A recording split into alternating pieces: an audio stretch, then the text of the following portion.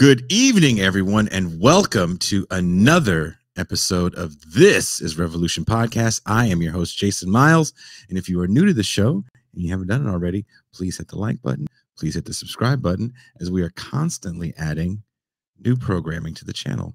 As a matter of fact, tomorrow night we will be doing a recap show, a reaction show. I think that's what you young people say, reaction, to the video essay that just premiered on Monday, Bill Cosby Ain't Your Daddy. And I do have to say, Pascual Romero is the one that had me change the title. It was very different. It wasn't as provocative. I won't tell you the exact words Pascual used, but he yelled at me, so I changed the title. He didn't yell at me. I made that up. But let's introduce my homie, my dog, my co-host extraordinaire. He is the man of the Mau Mau Hour. He is the Pascual Romero.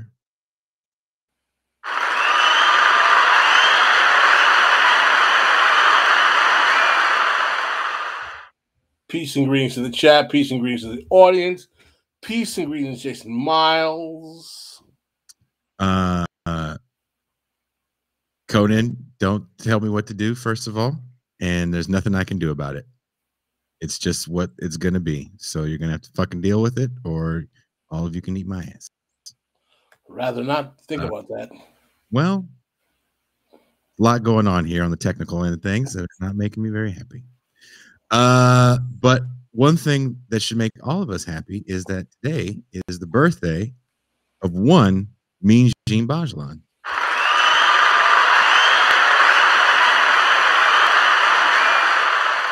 So if you guys haven't done it already, please wish Djene a happy birthday.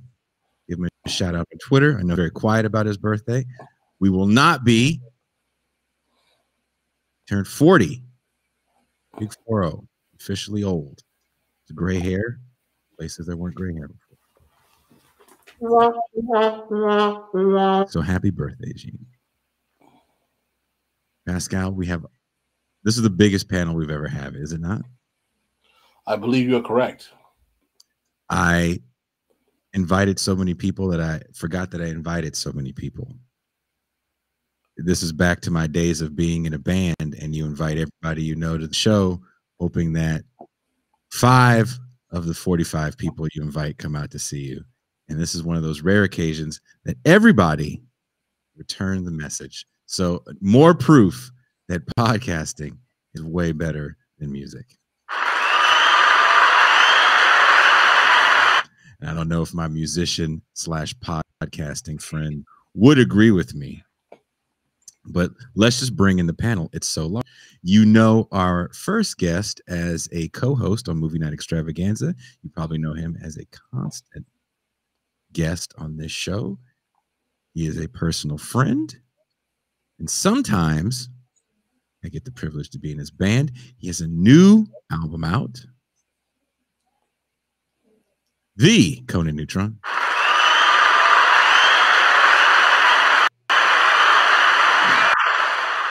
Platonic Reversal too, which 8 years in April, so been going quite a bit longer than a lot of shows, and still on top, if I might add.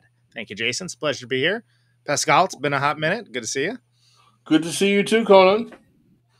I'm going to keep it uncharacteristically succinct because I know you got a lot of people to introduce, but thanks for having me on. There's going to be half of the show. Be brief with introductions. So usually I read your entire bio, and because ain't no time for that. Well, bigger than that, because of the fucking technical issue I have all that shit saved on different, and I can't anyway.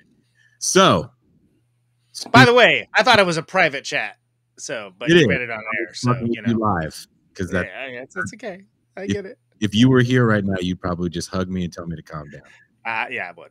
Do you know what moment this is? When the battery dies on either your pickup or your pedal. Too real. Yeah. Or there's no connection from your cable to your amp to the speaker. Where's the hum coming from? Yeah, that is what's going on right now. I love the band analogies. Suddenly, the light comes on, but no sound's coming out. Oh, okay. Let's introduce the straight man for tonight's comedy show. You may remember as the writer of a book that is all of the scuttlebutt still in left media circles. Is she the creator of the PMC? Or is she the creator of the fuss about the PMC? I don't know. I don't care. All I know is that she came on our movie show, and she's a lot of fun. Damn, the crowd's excited. She's not even on. It's Catherine Liu. Hi. Glad to be back. Run, PMC. Right, Run DMC would be a good soundtrack. Run PMC. That's a T-shirt. We should make Run PMC T-shirt. Run PMC. Hey man, Yeah. that's gold. That's up there with Anglo pessimism. I think those will move. Anglo pessimism was a classic. Anglo I pessimism. bought 2 of them for my Christmas, and they were very welcomed. It makes a great gift. Since we know where you work, did you wear, or you haven't even gone? Oh no! I gave them as presents, Jason. I don't like to wear T-shirts with words on them. It's one of my pet peeves. It's very foundation liberal, by the way. Yeah, I like to say that clothing is not an inscriptable surface, but that just makes you sound like really old and grumpy. So sorry. Well, I will say, Catherine, I stopped wearing T-shirts when I play live, 6-7 years ago, and I don't regret the decision at all. You mean you just go commando? You just go. It looks quite a bit like this, frankly. More formal. Public. This is the persona that you get on stage. He doesn't mind sweating through a suit jacket. Me personally, at this point, I'm like, I just need to be halfway naked and then run back and cry. I just want to see live music again, but I can't. I would like to play it again. Yeah, that would be good. Oh. I think that we have good consensus here. Catherine, I think that's too soon for all of us here. Most of us are all musicians, and you're kicking us in the testicles with a wide foot. Oh, it's too soon. I got Omicron, so I'm not afraid. I'm gonna lick some doorknobs. Yeah, I got Omicron. Never too early for the lick doorknobs. I'm boosted. I'm back. Well, let's bring it on. The filmmaker of the crew tonight. He made a documentary some time ago about a very vibrant music scene in Athens, Georgia, that birthed bands like REM, the B-52s, Bajalan, and more. He is filmmaker and punk rocker. I'm going to give him that, punk rocker. Bill Cody. Oh.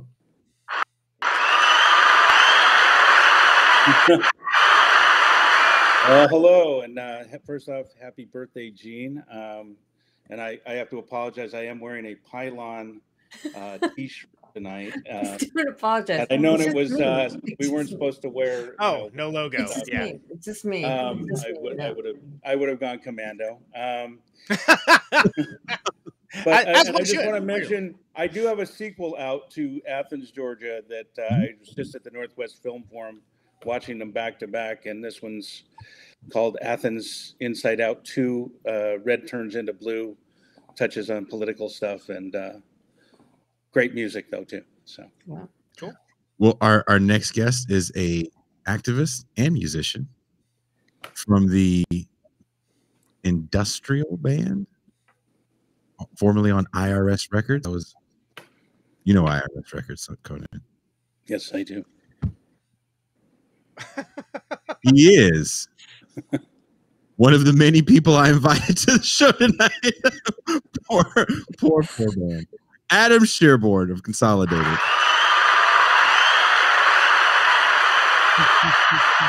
Thanks for having me on. Nice to be with you all. Carry on. Thanks for joining us. It really was one of those deals where I didn't think, for whatever reason, anyone was going to want to do a show about music. I was recusing myself last week, and I'm happy to just listen. You all use the awesome space. I've never been on a podcast before. I'm happy to pretend that I'm still not on one. So I was gonna say you're doing great. Hey, we're gonna bust your podcast cherry. It's fine. Great to be with this crowd at that event. last but not least, another good personal friend of mine. The last show I didn't do because I was throwing the headliner's gear in the middle of the street in Albuquerque, New Mexico.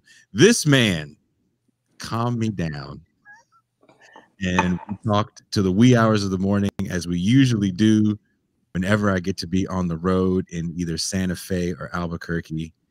He is a musician that's been in several successful bands. I think he even has a platinum plaque. I'm not sure. He doesn't have platinum plaque money. That is the story of all of us musicians, right? Him and Conan are kind of actually the catalyst for this show. And their takes on the current situation with a lot of people either leaving Spotify or complaining about royalty rates, I think is very, very interesting. So I'm excited to see Pascual and Conan not debate, but have a conversation. So please welcome, from bands in this moment, Fear Factory, Divine Heresy, and now with his wife, Devil's Throne, Pascual Romero.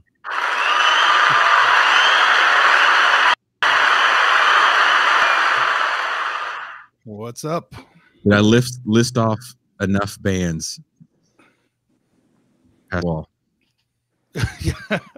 Well, it's always tough when you introduce like bands that I've been affiliated with versus bands that I was a full member in or I was a session player on. It gets to be a little muddy, but yeah, In This Moment was my biggest band. They were twice Grammy nominated. Did go gold, not platinum. Sorry. But, Sorry. Get off the show. Spotify gold though, so like $30. But that's like Italian platinum, by the way. Yeah. So I don't know. It was they count streaming now, so it changes the dynamic quite a bit. But yes, a little bit of experience, but not a lot of money to show for it. That's for sure. So I made an intro clip that I can't share, but I do talk about the current situation with Neil Young leaving Spotify, basically over Joe Rogan and COVID misinformation. But one thing a lot of people didn't know about Neil Young is that he had sold the rights to about half of his music catalog to a major hedge fund corporation. And I read today, before we went on, actually right before I pressed upload to that Alice in Chains surviving members and the estates of the two members that passed away, Mike Starr and Lane Staley, just sold their rights to all of the music to two different companies. There is a big run on publishing rights for older artists. Yeah, they come to snuff the rooster,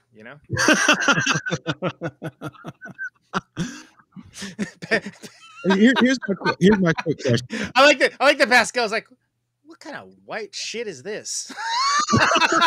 Alice in Chains. By the way, I think that same thing.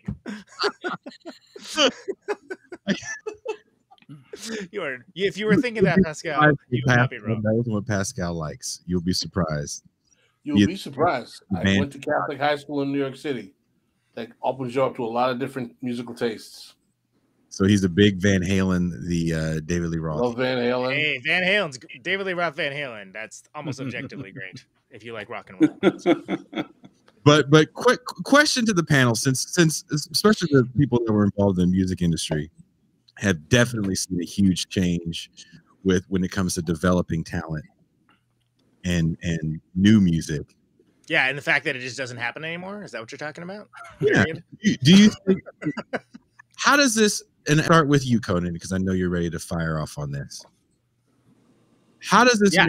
How does it make you feel about the idea of new music when you have these major corporations buying up all this older music and younger artists, if they are industry savvy, they're trying to create sound libraries so they can sell it off for music and television, because making the great album, I actually say it in the clip, and I don't know if Adam saw it, I say that is making the great album kind of an antiquated notion for a young artist in the day and age of overnight fame. So Conan, I'll let you. Sure. So, I mean, I have thoughts about that. A lot of people don't get too wordy. No pressure. So I don't have thoughts about that myself, but I have the long-running show Conan Neutron's Protonic Reversal, which is a one-on-one music interview show where I talk to lots of people, some of which folks would know that are watching, and some of which folks would not know. But they're all important. They're all worth mentioning. And something that comes up a lot is the fact that when you put something up on the internet, like a new music of any kind, you're not just competing with what came out that week. You're competing with all music of all time. And when I say competing, I don't mean competing in terms of money. I'm talking about in terms of attention, because right now filtering is everything, and we've surrendered everything to the algorithm. That's done. That war is long since over. Like, the time to like get mad about that was years ago. So by the same token, I'm just going to come out and say it, open and volley, I'm not a shy guy. It was never sustainable to have, or founded in fairness, frankly, to have the entirety of music available to you for a flat monthly fee. Period. Full stop. When people talk about Spotify, oh, well, you're either with Joe Rogan or with Neil Young.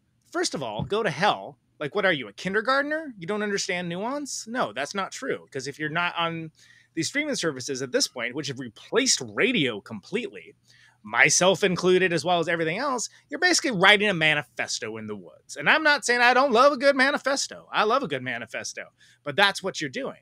So when people say, hey, what streaming service should I use to replace Spotify? None of them.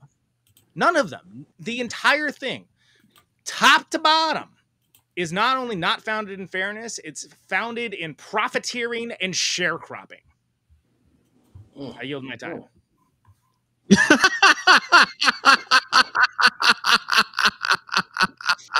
Adam, do you want to jump in on your take on the streaming? That was great. That was great, Conan. That was amazing. I felt the passion. You get you echo Cody. Yeah, I echo that for 20 years, no doubt. It makes people into musical sharecroppers, and that is absolutely where except that there were organizations designed to fight that for decades, and it resulted in gains across society in the 20th century. With musicians don't organize. It's everybody for themselves in an era where all of the channels are promoting individual alone participation in this madness that you call all the stuff you all were just chatting about.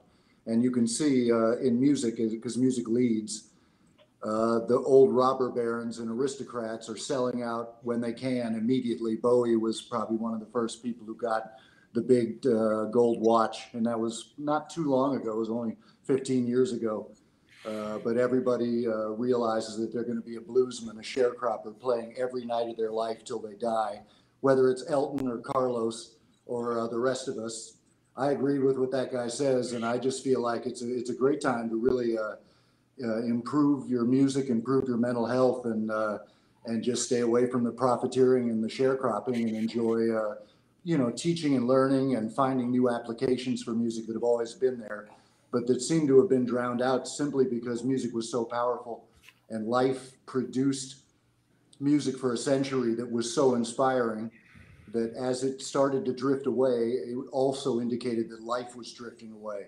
And that's why that music sounds better every day. Even the shit you didn't like from 50, 40, 30 years ago has increasing power as power and humanity are drained out of both life and music now. So I totally agree with Conan. I just feel like I'm old. I'm older than probably all of you. And those of us who have the least amount of time want to play and enjoy the most music. I don't know. Pascual might be older than you. Well, I'm not. I'm older. I'm older. Are you older than Pascual, Catherine? No, you're not. Yeah. I think Pascual and I are about the same age. Yeah. I'm 53. Yeah, I'm 56. Yeah. Oh. You know what? Black don't crack. Black don't crack and Asian don't Asian. The raisin. Raisin. Put it on a doily hanging on the wall. Speaking of beautiful young men, Pascual, I know you have things to say about this as well, because you've been actually posting some incendiary material to some about the way you view profits, and I'd love to hear you chime in on this, brother. Yeah, I mean, it's hard for me to get it all in. I don't want to take up the entire show, but I mean, I agree with what's been said so far. I think that music as a product has been devalued to a point that we need to stop trying to compete with free, and we need to figure out better ways to make and perform music and add value to it if we need to make money on it, that really don't have to do with selling the music itself. So like, I consider all my stuff, like, please get it for free. I don't want you paying for it. It really doesn't matter to me. I get a check from ASCAP once a year for like $6, and it's just not worth it. Not that I've surrendered to streaming, but it's like, if you get into my music because it's through streaming, that's fine. If you ever do catch me playing a show, which is almost never these days, but you know, buy a shirt. But at this point, you know, music has just been devalued completely. But really the thing we have to look at is like the lens of music as a product. In the history of humanity, it was a product for like a microsecond. You know, it became a product in like the 1920s, and then it's been 100 years that it even existed as a thing you could really sell. Like, before that, you were the performer, you sold the experience, people came to see you, or you were paid to be in a place to perform for people. There was no such thing as a rock star. Even the most famous people, very few of them were wealthy by any stretch. You know, rock stars didn't even exist till the 70s, really. I mean, the 60s was like the birth of it, and then the 70s it started peaking. We just kind of happen to be born in a time where we're like, wow, we can expect that from music. But the reality is that we just caught it in a lightning flash of something that only wasn't really meant to exist. And it kind of, you know, corrupted the view of like what you do music for. So I guess in the long run, though, you know, all streaming sucks. All of it. Spotify's not even the worst paying. I mean, Pandora and YouTube pay less. At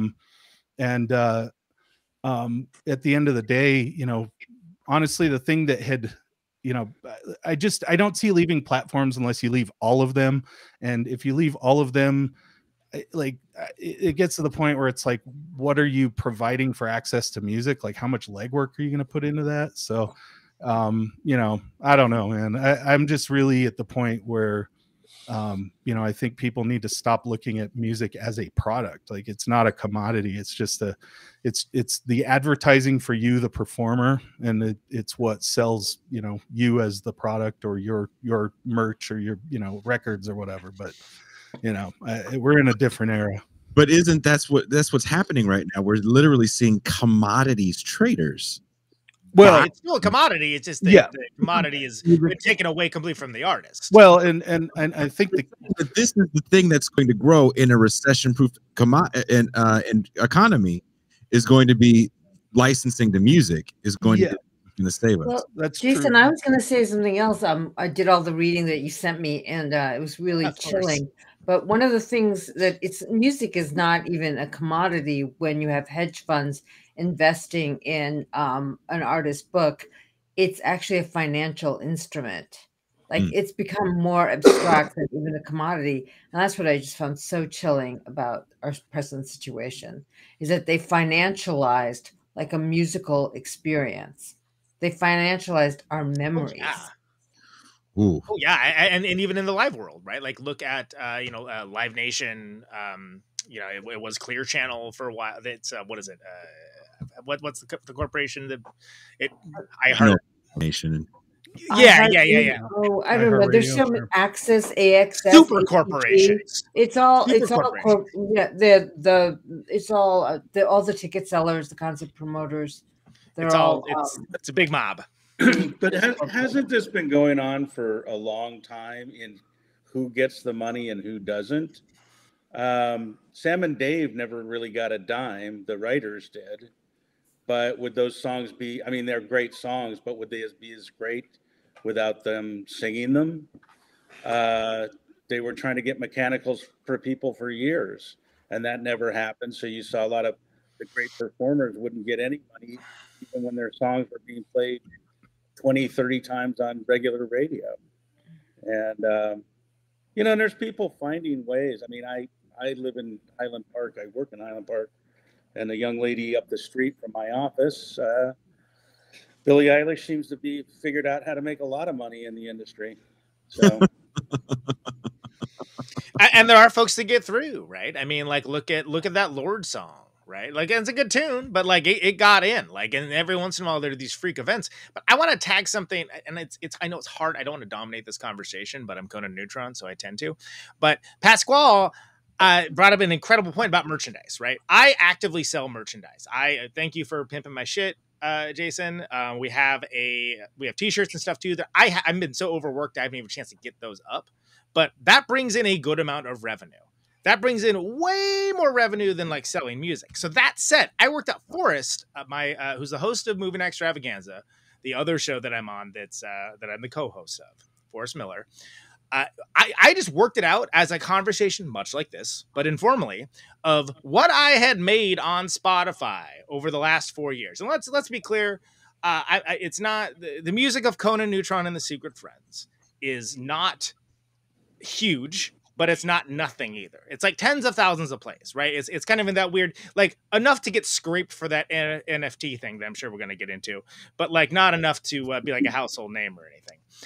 I worked out that in, I think it was 4 years of streaming through Spotify, through Tidal, all of the things, whatever, it worked out to an average day for Bandcamp Friday, which Bandcamp is a service where people can buy music directly from the artist and or label and provide and in that way provide direct support to the artist with no middleman whatsoever. Bandcamp takes like an infinitesimal fee, and on the first Fridays of the month, this is a pandemic thing, they stopped taking money on that day. So that was a day that incentivized people to buy music. Now, why is capitalism the answer to this?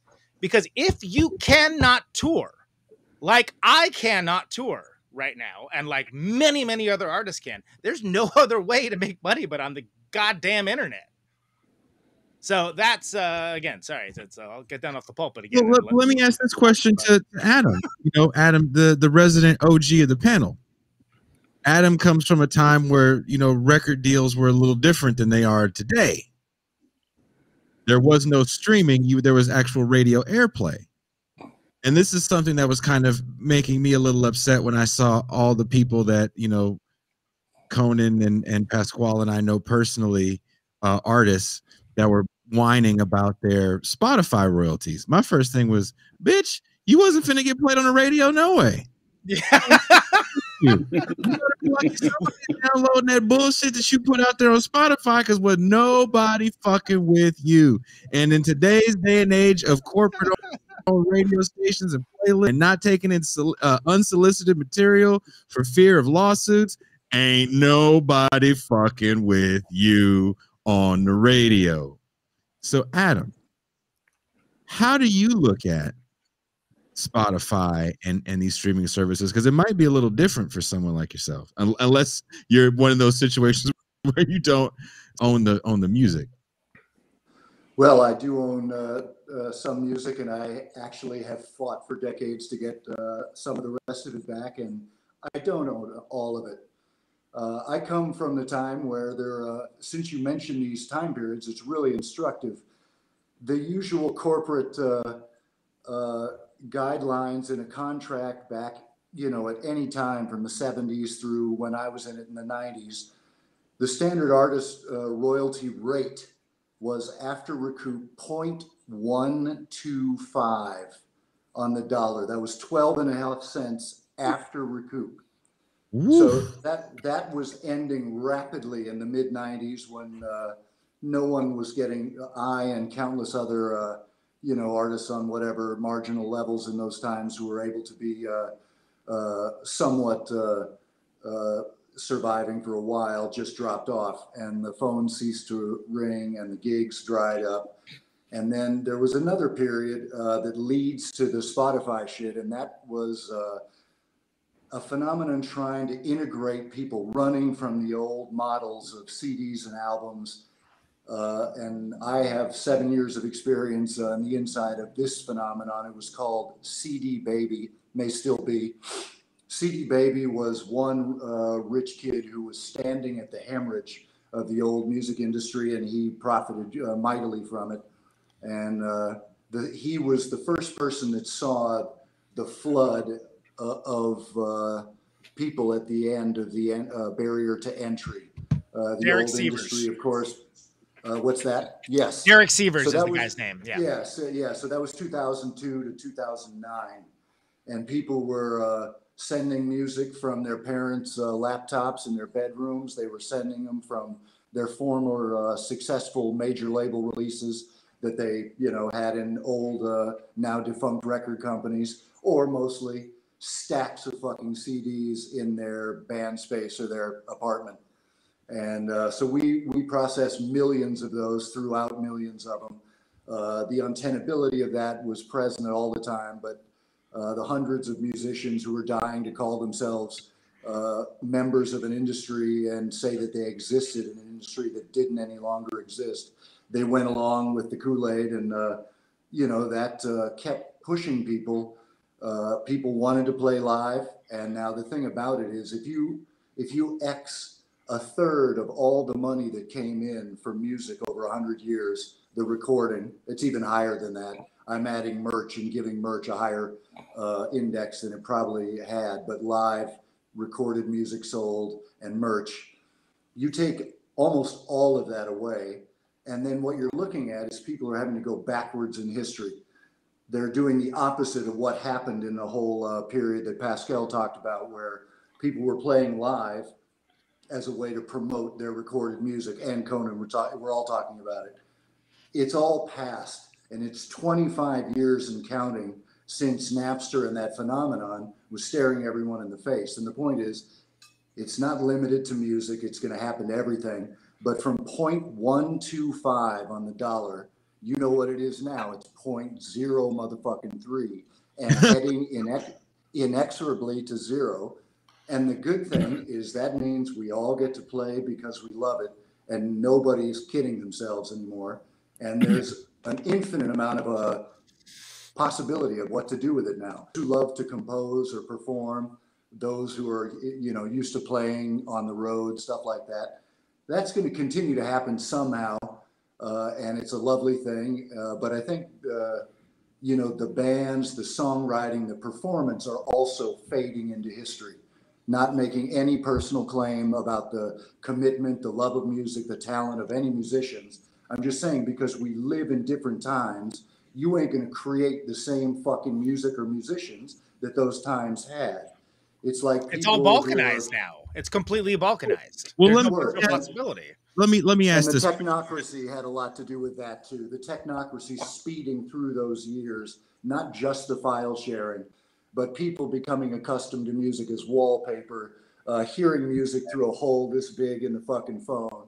All of these phenomena occurred at a pace with musicians losing their moorings. And while they were losing it, the gangsters on top, they fucking cashed out before any of these rock aristocrats, and they left all the debt with the last aristocrats of the modern generation. Sorry, it is the Jays and the Beyoncés and the Taylor Swifts and some of these artists who make most of their money on appearance fees and merch. Yep. They're mostly holding debt. And it doesn't need to go back to that. It's not going to go back to that.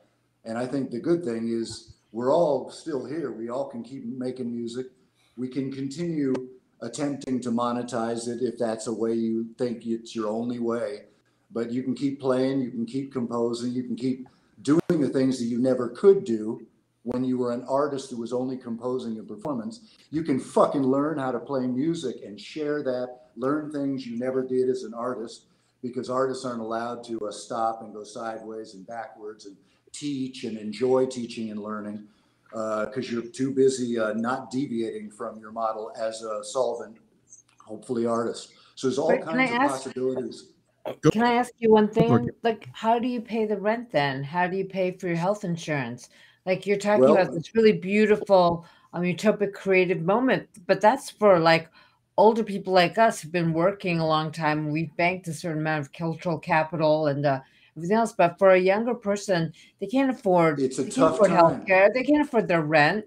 They're just surviving. And how do you have a musical culture when people literally cannot make a living doing their day job and playing music at night, and only the like rich trust fund kids can be musicians?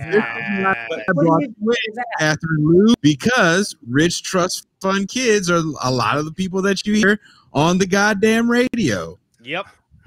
all that prohibition rock, all the popper hats and all that shit. That's all trust fund rich shit. Motherfuckers.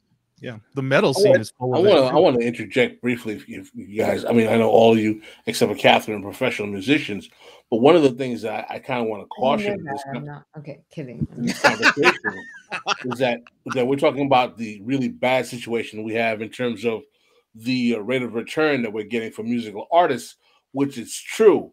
But I think that we are really creating a false narrative if we're painting what musicians had to go through in the past as some kind of halcyon days, because one of my understandings and readings of music, particularly in the areas of Black pop culture and Black music, and not only Black music but musicians in general, is that, quite frankly, at the peak of the popularity of the music world in the 50s, 60s, 70s, the industry was controlled by organized crime and institutions that were always robbing musicians. And it was the very few and far in between that were getting their just return on investment for the work they were putting out in terms of the quality of music that they were putting into the market, and that the large normative history of even some of the best musical acts and talents that we've had in America as a society were people who basically died broke and were getting robbed by the people who were managing them and handling their money.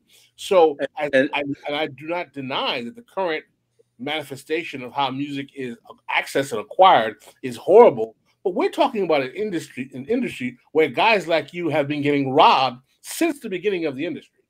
And that's a great point, Pascual, because I was bonding with Jason over early punk rock, but Greg Ginn never paid those guys anything off their records. And there were lawsuits forever after that.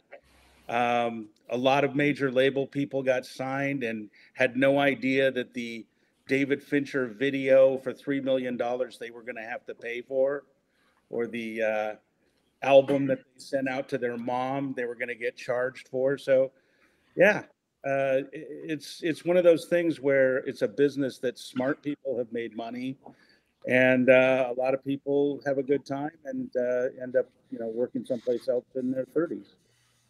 I want to ask this question to everybody, and even Catherine, because you do bring up an interesting point about the class of people that are actually breaking through. And there was an interesting article that Pascual had. Yes, Pascual. Got to get the right pass right. Pascual had shared about the lack of younger artists in music. And when we talk about like the curation of music festivals, there's definitely younger new artists in it, and all of it's based on social media, right? How many followers do they have on this platform? How many spins do they have on Spotify? What's the magazine? I can't think of the name of the magazine that tells how many people come to see you play. Gives you the numbers for your tour dates. You know that magazine, Billboard. Sorry, that's recording maybe. It's called think of the name of the magazine, but it'll show you the numbers that you get for every show. Stage Mom. No, that's not it.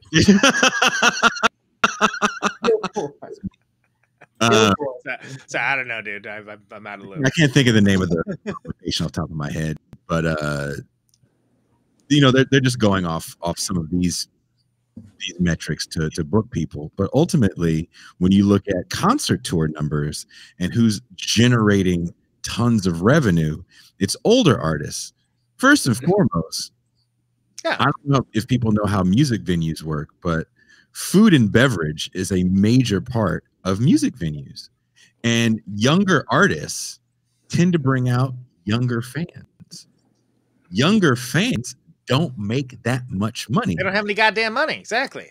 That's why Stagecoach used to make more than Coachella. Yep.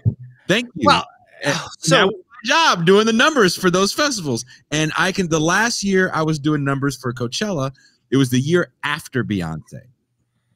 And I couldn't tell you who the headliner was. I don't remember. So look that up if people care. With that year, let me finish. There was a 20% drop in revenue. Stagecoach broke records because they buy everything and they buy the food and they pay for parking. They don't camp in the mud and they do the 360. whole. Yeah.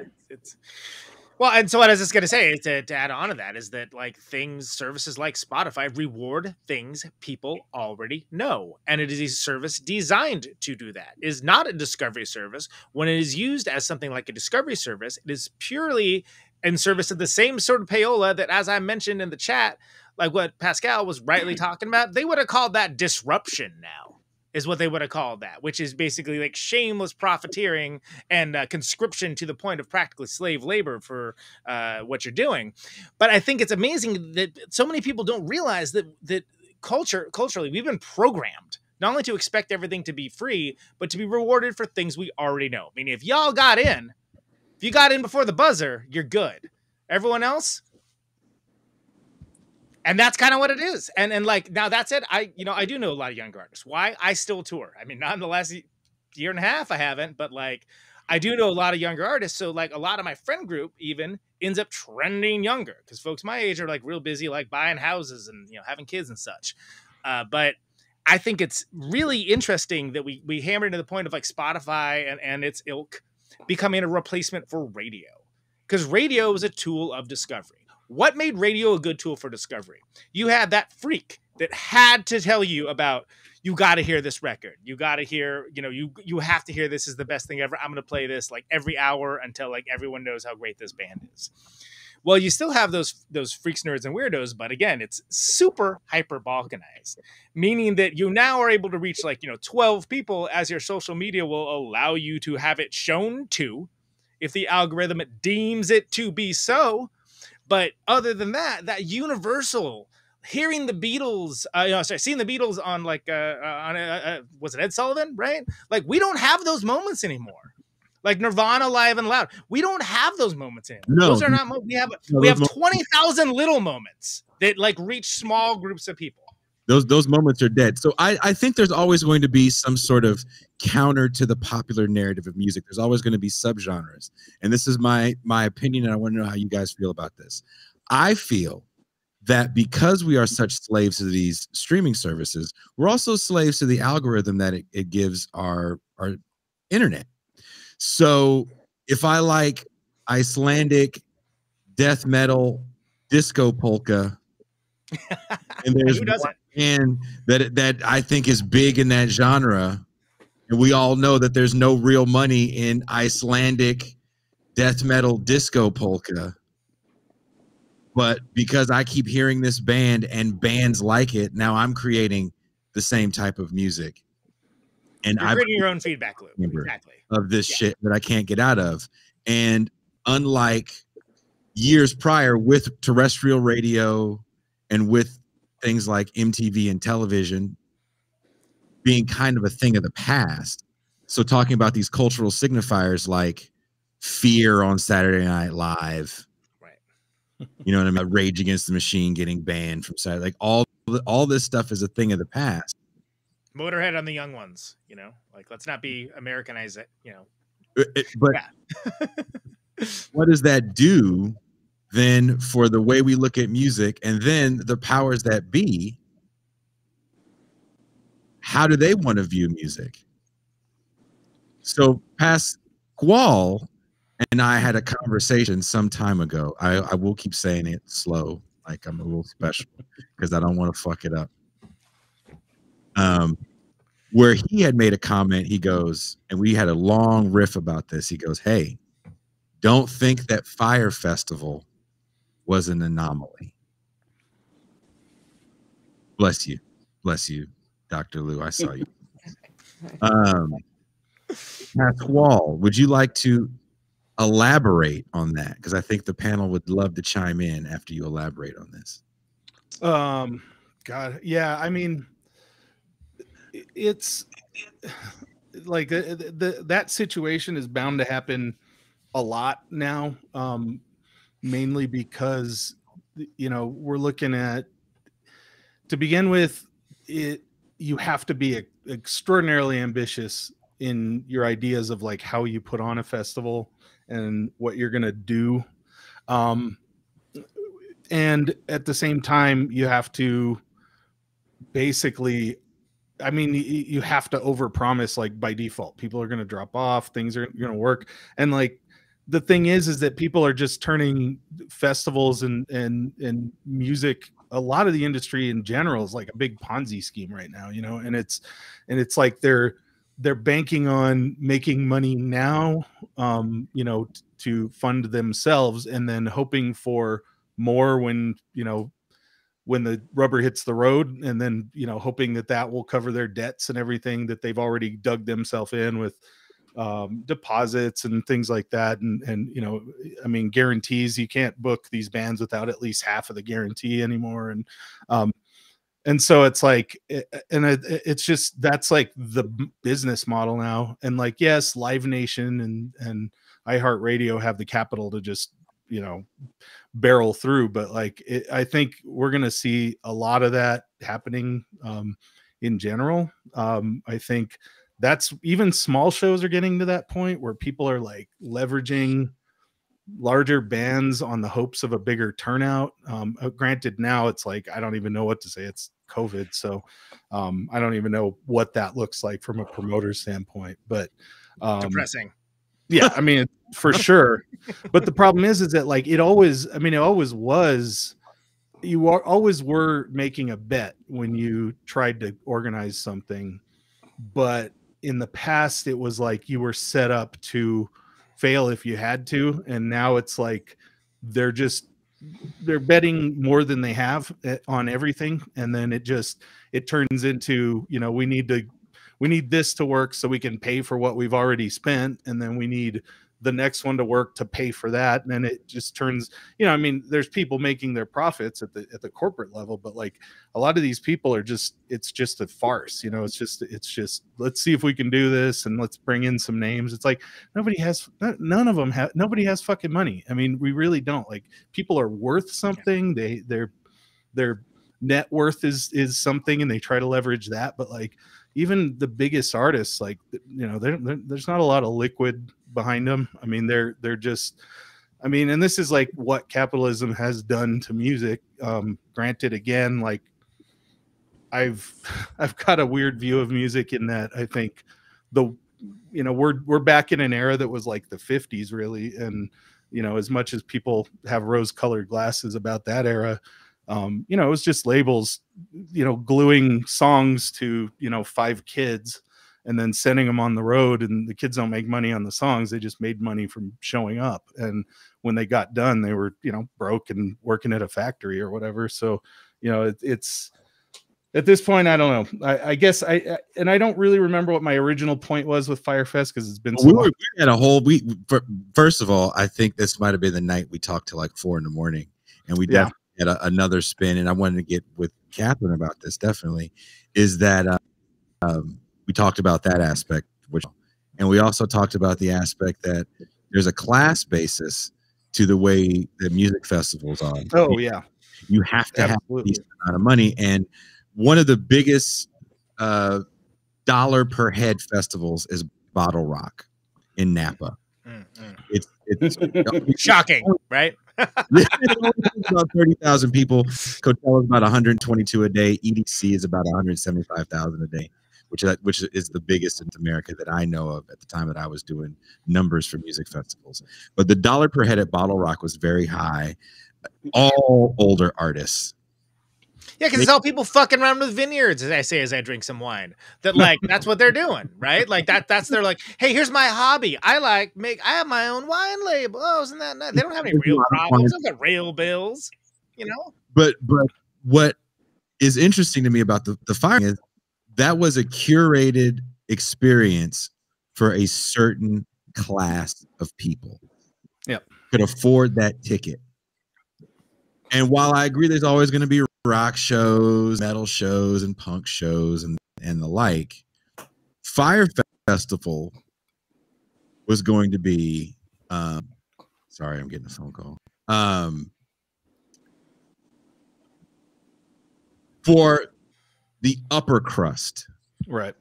The Kendall Roys of the world. Yeah, right, I think I described it as like a curated music experience, like what did I call it? Crap.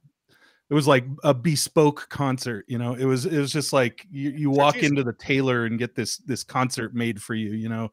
And it's like all of these just not just Bottle Rock, but Coachella is all they're luxury items. Like the thing to do, but at Coachella is have a private plane fly you in from LA into Palm Springs. Then you have like your air conditioned tent. And what really strikes me about what everyone is saying, the musicians here, is there's a general devaluation of the experience of music.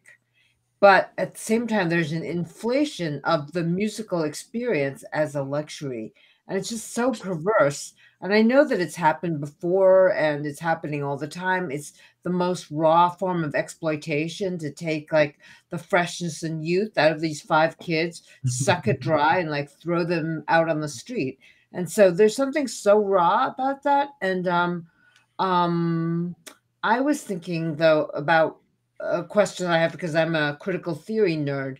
You know, Theodore Adorno said like piped in music, elevator music. He said jazz because he thought jazz was all produced, but like produced music and its prevalence is the beginning of like the demand for totalitarian compliance from the populace, right. And that comes with devaluation of musical experience. Like when I go to this Tustin marketplace in Irvine, there is piped in music in the fucking parking lot. And I'm just like, why?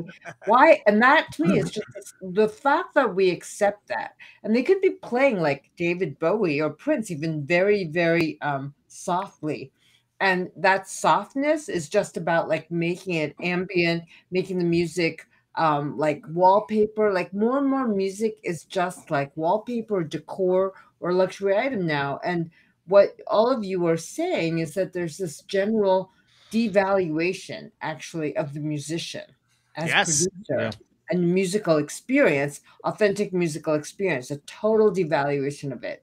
And if I feel like if we don't figure out how to change this, we can't figure out how to change any economic or political conditions.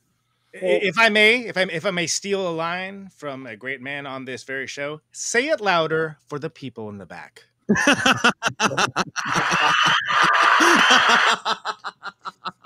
Well, I hate to be the one who disagrees, but go, Bill. Go. Here's the thing: the pandemic has really kicked a lot of things in the teeth, whether it's small restaurants or venues or. You know, hopefully it kicked Live Nation in the teeth, but that's my personal bugaboo. But so I have this other day job when I'm not making films, and above my head there's a venue called the Lodge Room, and it's about a 500-seater, and it is a rich kid who owns it, which is why he was able to stay open all the way through the pandemic. He's opened a bit, but I would come out to my office, and you know, I live in Los Angeles, so everyone's always complaining about the unhoused, and I would see like 20 young people who looked like they were unhoused, and I'm like, "Hey, man, you can't be against the wall here next to my office," but because there was reasons for that, and they're like, "Why not? We're waiting for the show," and they would come up with some band that I had never heard of. One time it was like an industrial jam band from like Cleveland, and they were lined up for like what is all the way down the street, and they were from all over the place. And I'm like, really? And you know, that place was packed all the time right up until the pandemic. And there are people making money playing music out there.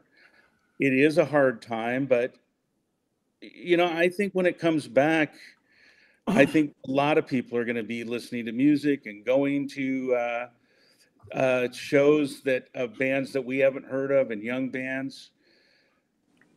As far as making money on the radio, I'm not sure that ever happened anyway, like I said earlier. So at least not for a lot of people that I know. They didn't make a lot of money that way. So a very small number of people made money on the radio, and it was for a very short amount of time. And I think the people that you hear bitch the most about it are the ones that can't pull that radio money like they used to and get those fat ass ASCAP and BMI checks like they used to. You know, let's be honest. There's some dudes, so some of us might even know them personally, that got some fat ass publishing checks back in the day.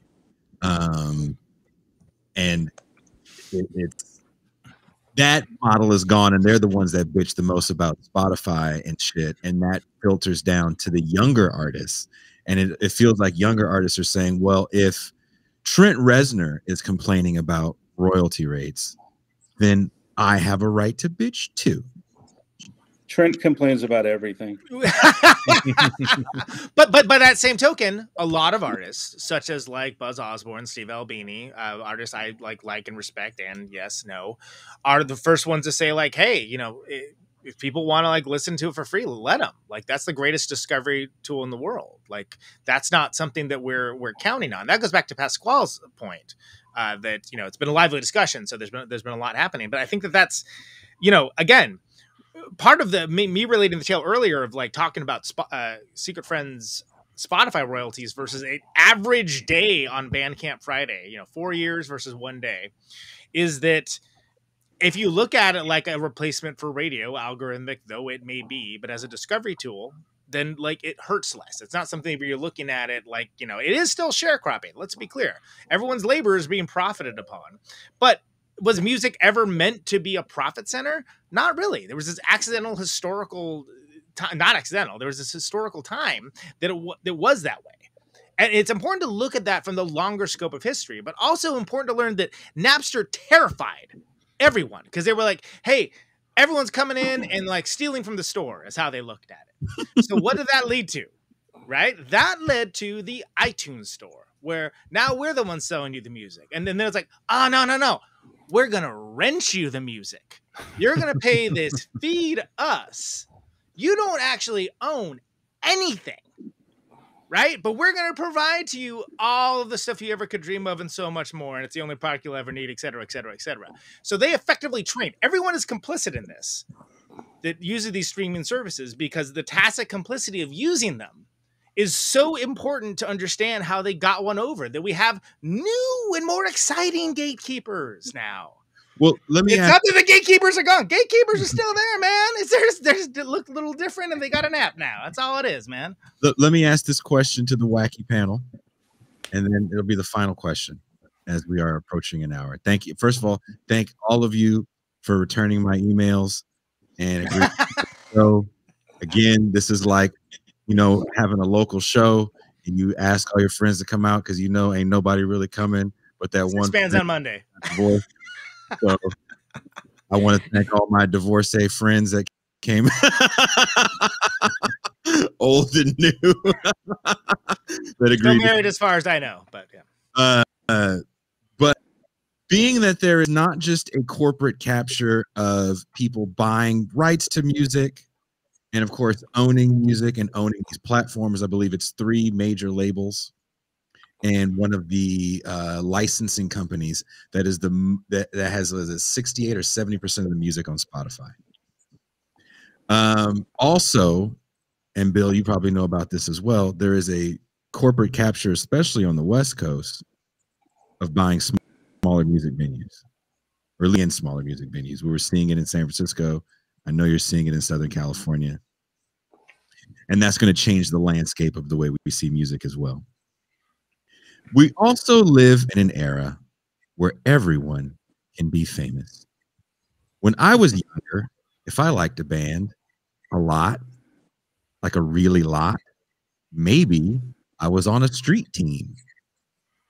That shit's dead because everybody can be a celebrity. I literally just watched, before I went on, an interesting documentary that I've been meaning to give to the patrons for free. I'm going to give it to you because I finally figured out what my HBO password is. So you guys are going to get it. For those that don't have HBO, go if you're a patron. I will put it up so you can watch it. It's called Fake Famous, where an experiment was done in LA where they actually got 3 people that had no social media presence, created fake social media presence for them so they could be Instagram celebrities. And it worked. I love it. Bought likes, they bought followers, they bought comments. Now, in the last, what did you say, 10 years or so, you've been able to do that in the music world, right? MySpace came along, you could buy fans or whatever the fuck it was called. People are buying fake downloads on SoundCloud. Content farms in Ukraine. There's crazy rows and rows of iPhones just streaming shit nobody cares about. Yeah. So in this, I'm trying to paint a picture of the probably a dystopian world, but it's just an overall view of where we are. And I'll start with Adam. Thank you. Thanks for having me. I loved hearing you all and being with you all. I just wanted to say I never got a chance to respond to Catherine. So hopefully this relates to that. You said, what has to happen? And you can't just expect people, to get money in there, like they say in Spinal Tap. And all I'm saying is it's just like life. Musicians and people across all strata and every facet of their life are facing demoralization, frustration, and, dropping out of participation. And that has to start from basics. People have to communicate based on, some kind of agreed on baseline sanity. And we ain't there. So the things that apply to music totally apply economically, and everything we're crying about and hopeful about in music is just the sound of what's all, is going to be happening in life soon, because music is in front and we have a lot to do there. But we may have to change the words, change the categories, and change the power of people and music. You have to change who we are if we're going to make music differently. And we have to live in a different kind of society if we're not going to just sit there and cry that daddy is not being fair about how the pie is cut up, because capitalism is exactly the same across society and in music. And for that whole time, as Pascual said, it's always been that way. So do it because you love it and fight for justice in it. And I don't think any of us has any delusions about, the old myths. But thanks for having me. I hope that said something about it. And I hope that said something to you, Catherine, about what you were talking about as far as what do people do now. But my final question is painting that picture. Bill, what is the future of music? Wow. No pressure. I think the future of music's probably a lot like the past of music, to be honest with you. I think certain people will figure out ways to make money. Some people probably don't deserve money. There's probably going to be a lot of, I watch these drill rappers and these, they're all signing with Atlantic, and they're basically not, they know they're going to get the money back by, the kids spend it on nothing. And then there's going to be smart people like, I've been friends with REM for years, and first thing they did was give publishing to all 4 members of the band, their lawyer and their manager, because they knew that's where the money was. And they didn't want to fight, and they didn't want to, be angry at each other. And that's why they were around for a long time. A lot of other bands, did stuff like that. But how people are going to make money, it's unfortunately right now, it's still going to be the people who figure out capitalism are going to probably make the most money. It would be great if things were more fair, and I would love to see, you know, certain artists that had never got their due be rewarded with a whole bunch of money, you know, at the end. And I don't know if that made any sense, but I always remember there's a thing that, and this goes back to something I knew from REM. Back in, I think it was '85, they did a album where they did a bunch of B cuts and put it out, and they had 3 Velvet Underground songs on it. And Lou Reed called up one of them, I forget, I think it was Pete, and said, "I just want to thank you guys. I finally was able to buy a house." Because Lou Reed had worked as a typist in the early '70s for his dad, and he had never made any money. And he probably, you know, that's one of the most influential bands ever. And I'm sure a lot of people made money because they aped him, including Jimmy Page. But, you know, he didn't make any money. And near the end, he did make money. And so hopefully people like Lou Reed eventually make money. I don't know if that's a bummer to say or what. Rick Sims from the Digits bought a house when the Offspring covered one of Digit songs on that first record of theirs. Yeah, it's the only real money Rick Sims ever made. It's the easiest way to give money. I don't know if any of you guys know Keith Morris, but you know he's always had health issues, and he's been on Protonic. I'm a huge fan. Keith Morris, Circle Jerks, Black Flag, incredible dude. He went down to Ray Pettibone's house. Ray Pettibone said, "Dude, I'll never give you money, but if you get sick, you can come down here and grab 2 paintings." So that is communitarian effort right there. That's the real power. I think the future is bright. I just hope that music becomes again something that actually moves people, whether it's politically or, I mean, it has in the past actually made a difference, and I think it's probably the most underrated commodity in the entire world, because I don't know how people would get through life without music. And you go any place in the world and people are playing music, and you know, you can go other places in the world and they could care less about Facebook or, you know, whatever Jeff Bezos is doing. So maybe those people should. What? Well, Romero, what do you think the future of music is? I mean, the old man. I think we're kind of, I guess we've always been at a crossroads, and I'm just waiting for that other lane to open up. But you know, really, like, the thing that will fix music is you know, that society at large stops requiring everyone to monetize every bit of their being in order to survive. I think that's the core, you know, that's what it is, you know. And you look there are places in Europe that are a little more forward thinking right now, where you can just be a musician and live on government stipends and stuff in order to survive. You know, it's not perfect, but it's better than what we're doing. So I think that, you know, if we can get to that point as a society, which is a much larger problem than the music industry itself, that would be awesome. People could just, you know, do what I do. I just do music for fun. I mean, I work a job, which I have to do, but you know, I want people to, like, at this point in my life and my career, like, I love that I can just make music, and I want people to get it for free. I don't want them to pay me for it. I don't care how they get it. I don't care if they're on Spotify.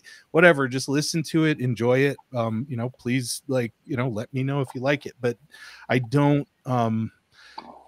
That's the world I want to live in, where musicians can just be like, I'm just living my life and I'm just making music, and if people like it, that's awesome. If not, I'm not going homeless. And to me, that's the biggest thing. Otherwise, you know, music's going to become the next NFT, and you know, someone's going to turn it into, you know, what these hedge funds are trying to do with it, and you know, that's a horrible outcome. But you know, I try to be optimistic. I still love making it, so I go that route. And Conan, you'll have to be brief, because I have to get into the bonus patrons only after hours.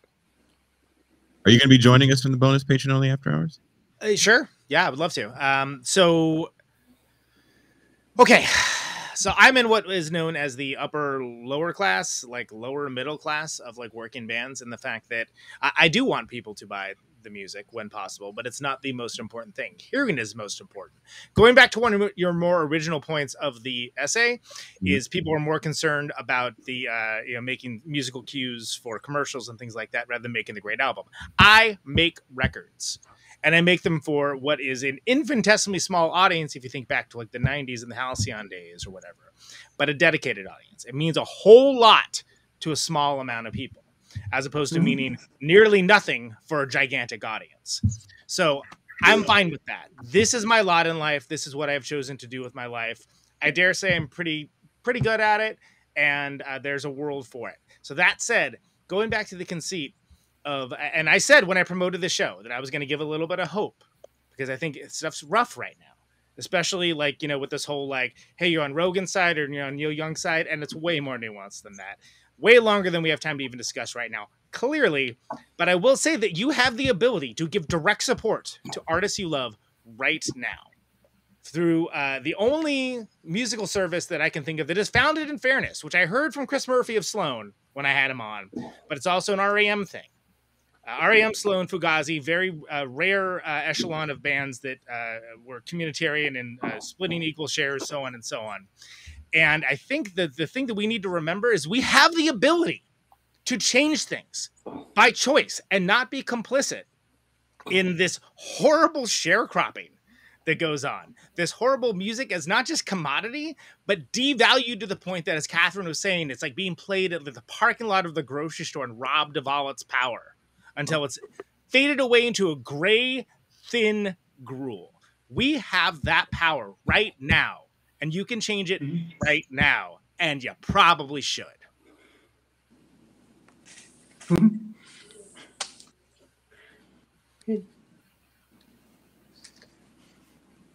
Stunned in silence. Oh, okay.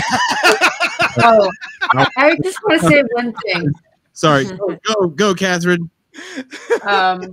There's a hip hop group out of Chengdu, China, which is this huge city in a very remote area. They're called the Higher Brothers, and they feel it, man. You can find it. You can find them on YouTube. And my son turned me on to them. Music really does reach people and create these new experiences for people. And it's not that I don't have hope, and I do think that we need more social support for musicians. But there is musical experience, and there are frontiers of musical experience where music has not been fully commodified by the U.S. imperial culture industry. So I just want to put a shout out to Mandarin hip hop group Higher Brothers out of Chengdu, China. So you are always repping PRC. I'm always repping the PRC. Yep, I am. And that's how you do it. They right? say there's so much censorship there, but why is there this hip hop group that's really successful, people? So what Catherine just did, who has a platform, right, this is what all of us need to do. And this is what Jel Biafra talked about, become the media. That's what I'm trying to do here, Conan. I know you are. And you have done a fantastic job of it, my friend. I want to thank everybody for joining us. I want to thank everybody for watching. I want to thank Pascal for not falling asleep. He's not happy. I'm sorry I paraphrased your signature line. I just wanted to get it in while I still had a chance. It's all right, man. It's not a problem. Great. And for Thanks, folks. joining us, Bill, are you going to be joining us in the bonus champagne room? Sure, I'd love to. Adam, If you'll. I've had my excitement for the night. I got to go have some vegan milk and get put to bed or taken for a walk. But you all have a great one. Thanks, I really appreciate listening to you all, and keep playing music. Well, I'm going to keep making music for 5 people that want to hear a black dude yell and scream about a bunch of bullshit, and sometimes make smooth instrumentals. You're gonna play though. You're gonna be rocking, or you all are continue talking? He does both in equal measure. As of right now, I'm sitting in the bedroom making a bunch of music because I have to. but ultimately, I would love to perform again. But this show takes up so much of my time, and I love doing it. And I love doing it with my lovely co-host. Lovely. Yes, lovely. You're a man can be lovely too. Punk rock. Podcasts are the new punk rock. Podcasts are the new punk rock? Wow. I got to really process that. Yeah. Put that in your pipe and smoke it. All right, everybody. Punk rock was rebellious. And we are out.